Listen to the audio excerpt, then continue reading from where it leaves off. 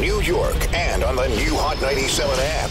Ebro in the morning on Hot 97. Ebro in the morning, Laura Styles, Rosenberg. Y'all give it up for Tiny. Tiny. What's going Now, on? do we call you Tiny Harris? You can call me Tiny Harris. You call me Tiny. Tiny. Yeah. Now, you have a new project out. Also, you guys are back on television. Yes. Yes, we are back The on Family television. Hustle is back. Every Monday.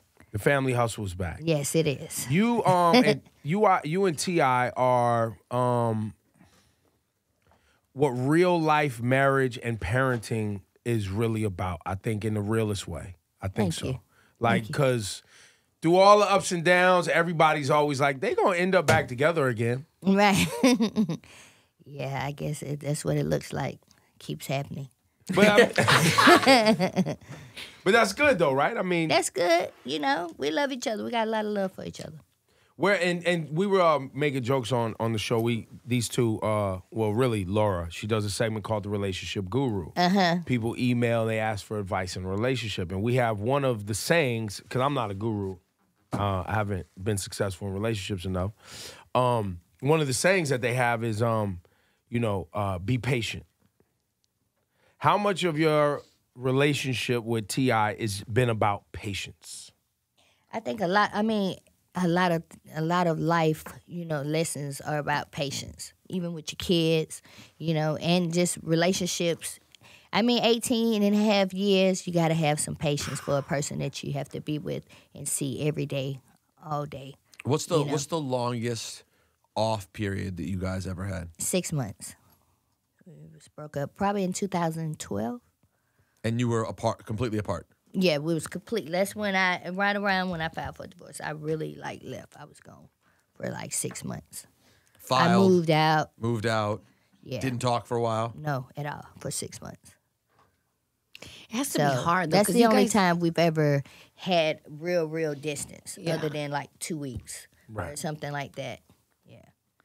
It has to be, because when I think about, when you say things like that, you guys, in my head, obviously, because I only see what you guys put out, you guys are so close, especially when it comes to the kids. Yes. How do you guys balance all of that? Well, we have a lot of help. Help is key because between A lot of money, too. Money, Very help, true. paid Very help, true. family Very help. true. You guys Yeah. got it Very all. true. They're rich. For a long Very time. true, very true. But I mean, we try to be hands-on at the same time, but it's a lot of them. So, we have to be pulled in different directions. Sometimes we need that help to help with this one so we can get over here to do this with this one, and so on and so on. What's the updated age range? The updated age range, they're 23. We have a 19-year-old to one 18-year-old, and another one's about to be 18 in June. So, and then we have an 11-year-old and a 15-year-old. He's about to be 15 in August. Okay. So he's still 14. And then we have a 3-year-old. So that's the she's- end. We're done. That's it. She's the star right now. Done. Yes. I might as well wait on grandkids right now. I have 7 is a good number. It's my favorite number. Really? Yeah. Boom. God number. Listen, now talk to me about the Atlanta Airs. I did not know that Master P had a global mixed gender basketball league. Yes, he does. This is You gotta didn't say, know that? remarkable. I love it. You didn't know? I didn't know either. I did not know. Yeah, and Tiny's a And part of Tiny it. is the starting point guard. Yes, well, I have my own team. I'm actually one of the founders of it. Where they brought me in. I'm the first person that they brought in, and then we got Master P and everything. But he's definitely very serious about it. He loves basketball, Yeah, he's so serious. he's really tuned in when it comes to this whole league. Are people paying attention to it? Is it starting to move? It's doing more. I mean, I just had my last game. My second game. That didn't go so well You guys against lost, basically. Trick Daddy. Yeah, Trick Daddy and Trina. They have a Miami team. So they have teams that they're building. I think Ice-T has a team for New York. And they're yeah. mixed gender. Yeah, So mixed gender. I mean, it's a cool It's a cool cool vibe. concept. Yeah, it's Yeah. cool. Just see the girls and the guys working together, and the girls be hooping. And they're like playing up against each other, and it's really working. That's dope. It's very progressive. I love it. When I saw it, I was like, this is amazing. I mean, it's Yeah. a perfect time, too. And I think that it also helps put, the skill set of, athletic women on a platform where you can actually see a woman playing against a man, because there's women out here that will handle these dudes, no problem. For real, and you see that in the game. You see that in one of our games. The new album. Yes. What's this about? What are we doing? It's just it's an EP, and it's just a couple songs that I just wanted to put together a body of work so I would have for my fans that's asking for music. And I feel like I was in the mood to write, and a lot of stuff I write. I'm right now trying to decide how many songs I'm gonna put on there, because it seems like I wanted to do 7, but I'm finding so many other good songs that I had in the vault. I'm like, well, maybe I should use this. So I'm trying to figure it out, but it's coming very soon. So some stuff is stuff that as a writer you just had as references that you were sitting on? Yeah, like I would go in the studio sometimes, and just because I like to write or I like to sing, I would just go in and do a song and just let it sit there and forget about it and just go out and never go back in the studio again. So I found a song that I did 2016.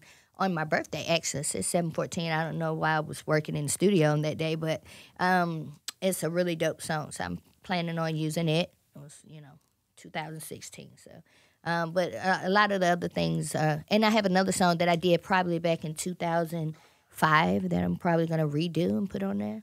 Are you currently writing for other people?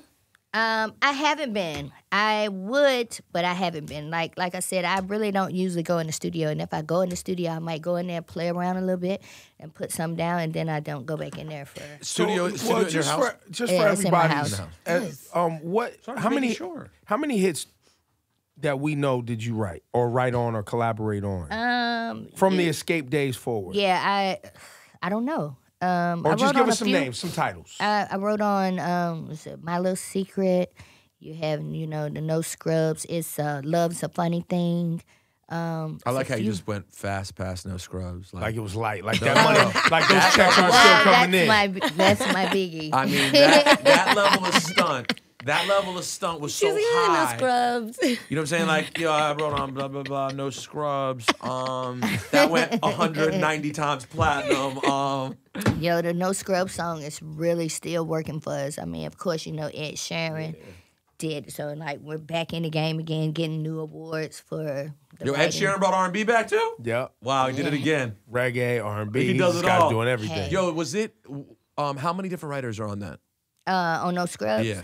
It's me, Candy, Shakespeare, and I think they might have gave Tony Mercedes something.